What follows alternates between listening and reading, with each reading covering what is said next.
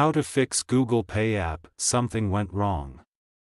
Error problem step-by-step detailed solution. Method 1.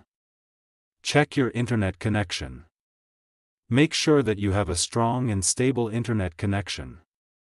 You can do this by trying to access other websites or apps on your device.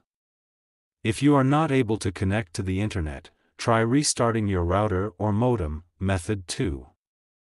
Restart your phone.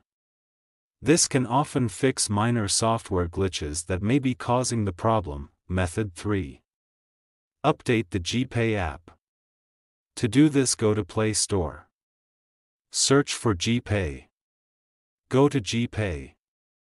If there is any update, update it. Method 4. Clear the GPay app cache and data. If restarting the app doesn't work, you can try clearing the app cache and data. This will remove any temporary files that may be causing the error. To clear the app cache and data, long press on GPay. Then click on App Info. Then click on Force Stop. Then go to Storage Cache. Then click on Clear Cache. Then click on Clear Storage. Method 5. Reinstall the GPay app. If you have tried all of the above steps and the error is still persisting, you can try reinstalling the GPay app.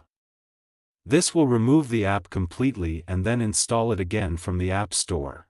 If you are still having trouble with the GPay app, you can try contacting the GPay support team for help.